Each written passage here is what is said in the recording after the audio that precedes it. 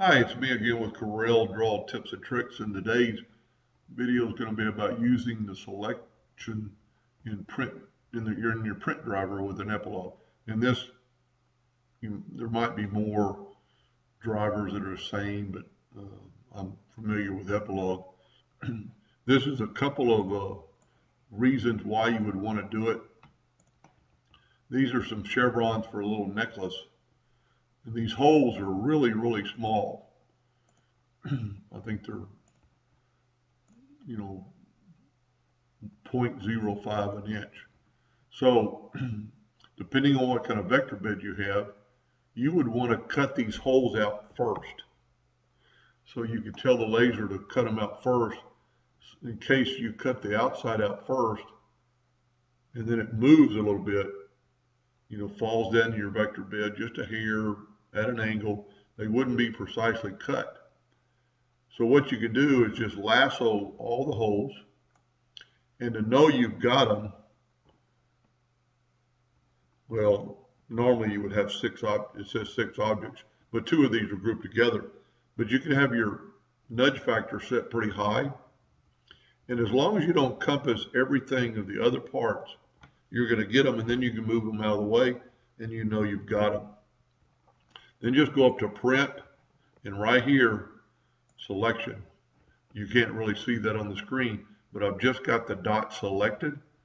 Then you go to preferences and do vector and cut those out. Then you can do 2 things. You could select the chevrons, or you could delete all the circles or all the holes, and then just group these. And normally you just have these on the screen. I've got another example, but then you would just print and vector these out. That way your holes will be in the right spot. The other reason for the video, and I do a lot of work for this young lady, and these are shapes and they're double-sided, but sometimes she has hairlines in her drawing. So if I don't catch that, if I don't really watch that, when I vector this out, after it engraves it, it's going to cut it out. Let's just see what the what the fill looks like. So there's all the cut lines. It will just literally destroy that piece. So to play it safe would be, and let's take these chevrons out of the way. We don't need them anymore. But let's say you're going to engrave this and cut it out. What I would do is to engrave this without using combination job, just use raster, go ahead and engrave it, and then take just this piece, your outside hairline. You can always delete it and make sure you've got it all, but take just that piece.